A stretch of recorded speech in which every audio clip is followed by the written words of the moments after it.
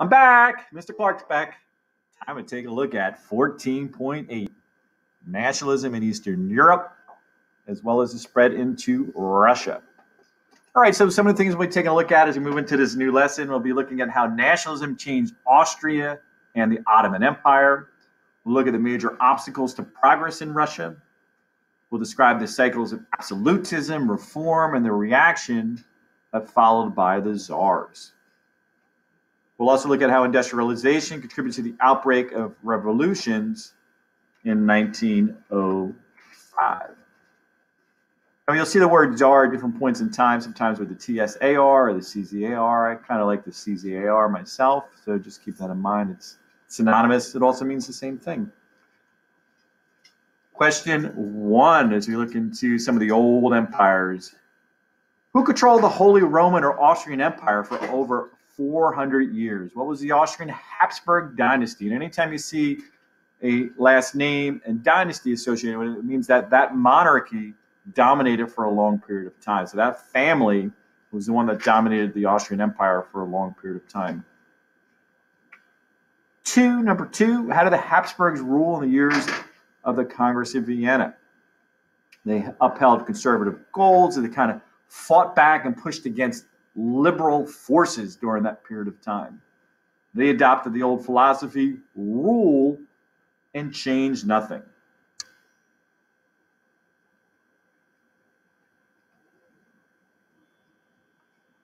Three, what did the government do to slow down and prevent changes? Well, one of the things they did is they resisted industrialization and new ideas. They kind of felt like these type of things threatened the tradition within society. They imposed strict censorship, which restricted the freedom of press.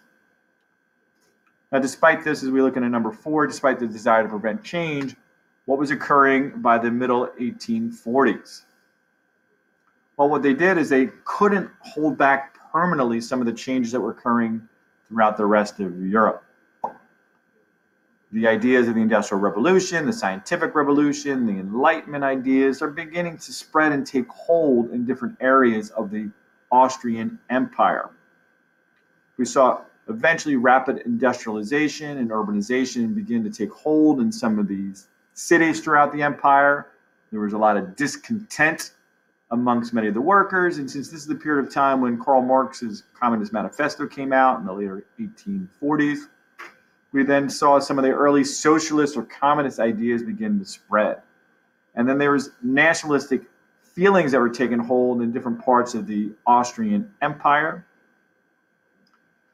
The Austrian Empire controlled many different ethnic groups within the Habsburg dynasty. And we have a little map here that really helps you to visualize and kind of capture the different ethnic groups within the Habsburg dynasty. It was a pretty large empire, even in today's standard, to have 50 million people living in your empire, 25% of which were German-speaking Austrians, about 50% of which were different Slavic groups, whether they're Czechoslovakians, Slovak, Poles, Ukrainians, Romanians, Serbs. Also, you had the Hungarians and some Italians who are kind of grouped up within this empire. And you can see the color-coded different groups there that are lined up there in the key. Germans and Hungarians, the Czechs, Slovakians, Poles, Ukrainians, etc.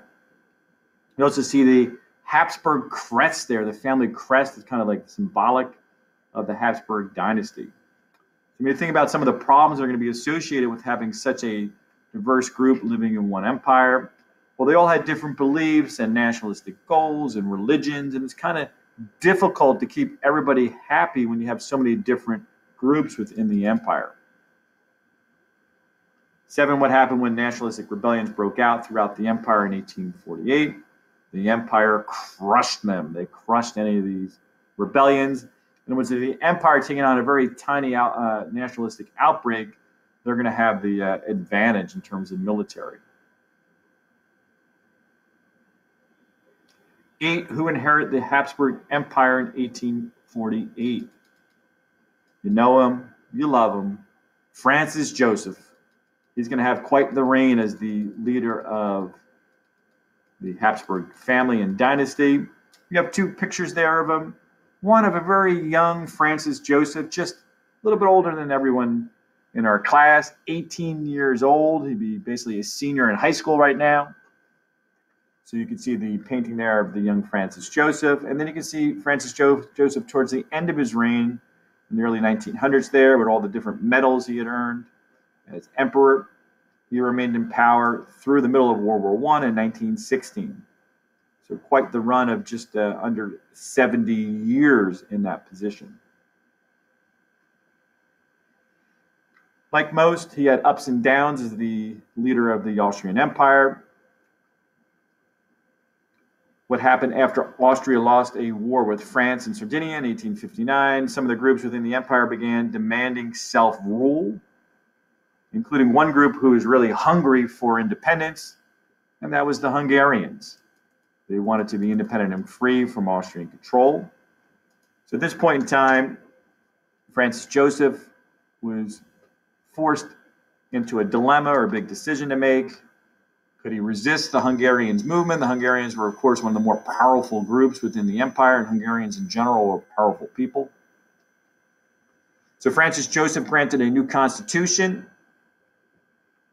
that established a legislature. However, the legislature was dominated by German-speaking Austrians, which did not really appease the non-German-speaking groups within the empire.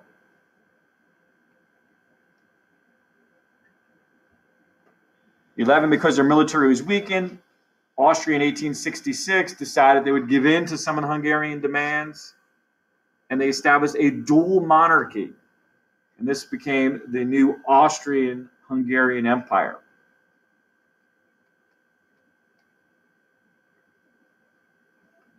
Why was the dual monarchy an insufficient compromise? Well, Hungarians were satisfied, but other groups of people within the monarchy resented the idea that all of a sudden the Hungarians had more of a voice and say within the government. This created a lot of restlessness amongst especially the Slavic groups during that period of time.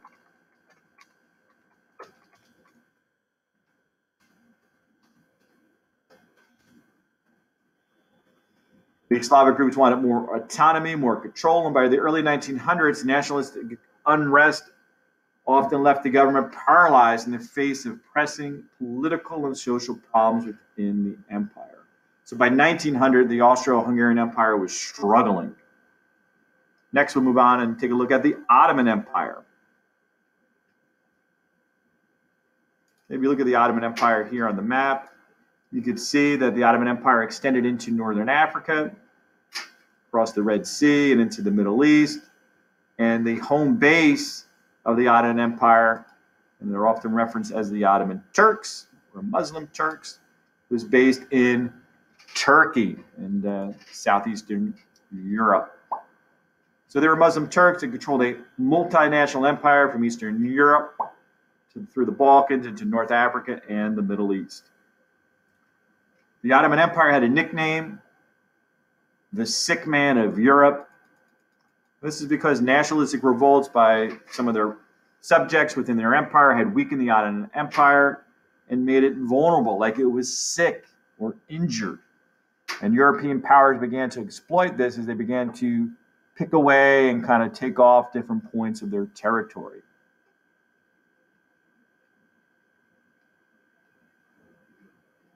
By the early 1900s, because of a lot of the nationalist uprisings, in particular in southeastern Europe, part of the Ottoman Empire, what did many people begin to refer to the Balkan region of Europe as? And there it is. You see the imagery. It was the Balkan powder keg. And if you know what gunpowder basically is in a big keg like that, you just need a spark to kind of set it off. And that was basically southeastern Europe during this period of time along the Balkan Peninsula that was in a region that was definitely ready for revolt or revolution. Later on in history, we'll see how this is kind of the spot where World War I is going to break out. Now we're in a kind of a hurry as we go into the next section. We're going to go into Russia. See the Russian Empire. Actually, we see all the empires kind of illustrated on this map. This is really quite a brilliant map here.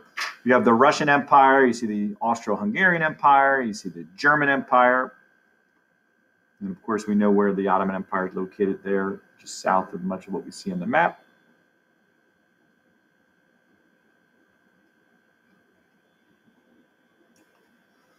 All right, so let's take a look at question 16. Describe the extent of the Russian Empire in the 1800s. The Russian Empire stretched from Eastern Europe to the Pacific. It had lands along the Baltic and Black Seas. It had expanded into the Caucasus region, into Central Asia, and acquired a very vast multinational empire over parts of Europe and Asia. 17, describe the different levels in Russian society and the interactions they had with one another. There was the landowning class of nobility, a small, weak middle class, a large serf or peasant population bound to the land and to the landowners who controlled them. The Tsar and his nobles dominated society.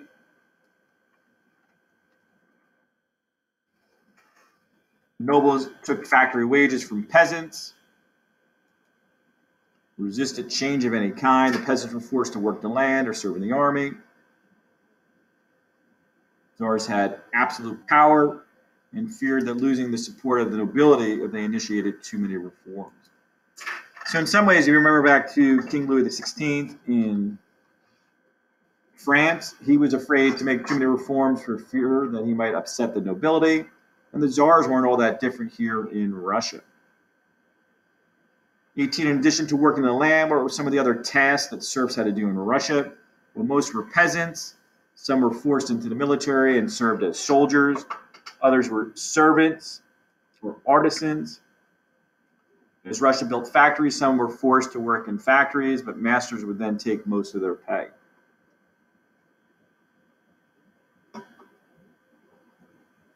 '19, how did Russian czars rule throughout most of the centuries? They ruled with absolute power.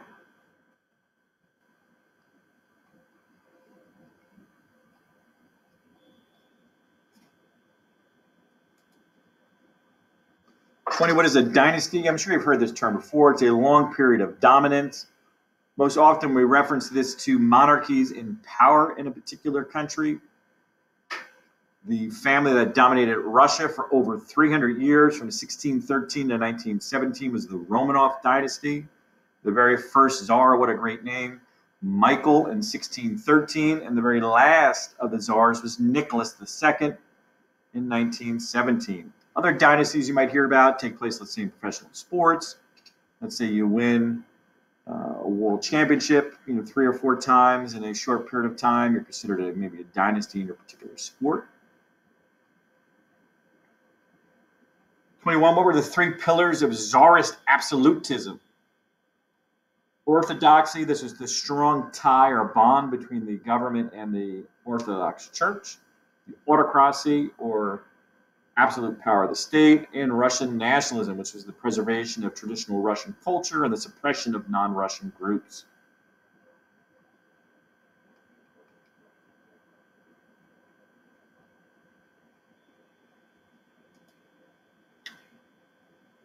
Okay, moving on to 22. In reaction to the loss of the Crimean War, what did Tsar Alexander II do? First of all, you look at the map here. The base of the Crimean War is taking place based in this region here of Crimea, which is a region within the Russian Empire, and you can see the fighting takes place with the different movements of the ships here in the Black Sea.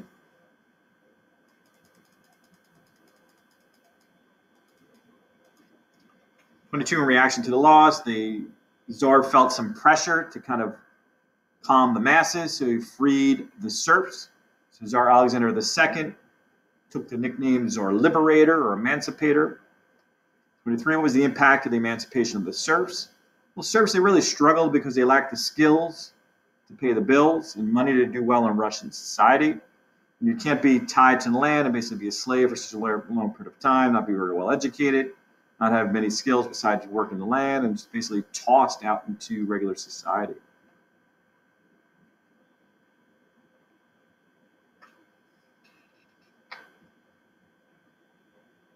Okay, 24. What did Alexander II establish to give local people a say in the government? The zemstvos, which were local forms of government responsible for matters such as road repairs, school, infrastructure, agriculture, things like that. Other reforms, as we look at 25, passed by Alexander II, include trial by jury, the easing of censorship, and rebuilding up of the military. So overall, he was a relatively successful czar, despite the loss in the Crimean War.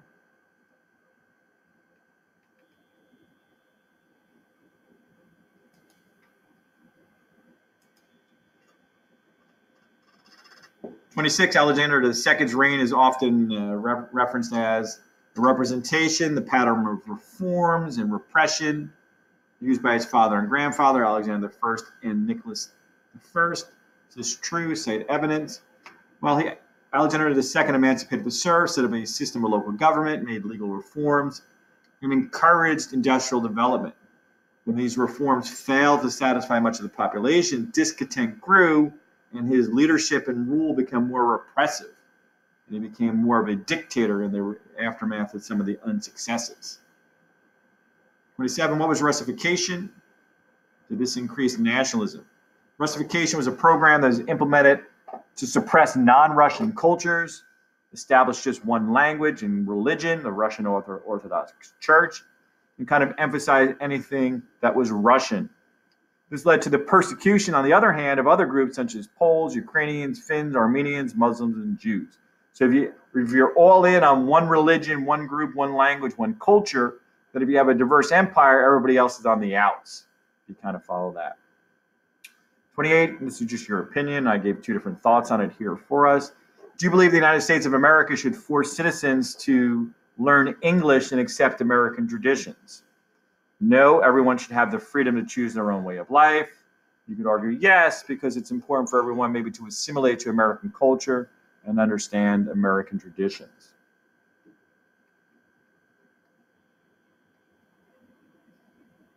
'29, why did railroads help nations such as Russia to industrialize and grow economically? Well, railroads would connect together faraway places within an empire or country, allowing raw materials to get into factories, manufacture products to consumers, and consumers to travel within the country itself. The more you can move people, goods, and supplies around, the more expansive and strong your economy can be. In many ways, transportation is kind of the root foundation of a strong economy, especially during the 1800s. 30, what action did the Tsar take against Jews? Just like we had seen in France, and we're going to see horrifically so, even more so in Germany, anti-Semitism was prevalent throughout all of Europe, much around the globe at this point in time in history. So it severely, anti-Semitic laws in Russia by the Tsar severely limited the number of Jews who could attend universities, practice law, and medicine. They restricted where Jews could live. They launched pogroms, which were organized campaigns of violence against Jewish communities. Jewish homes and synagogues were burned, looted, and many Jews fled the Russian Empire. Lesson reflection, what factors sparked nationalistic uprisings during the 1800s?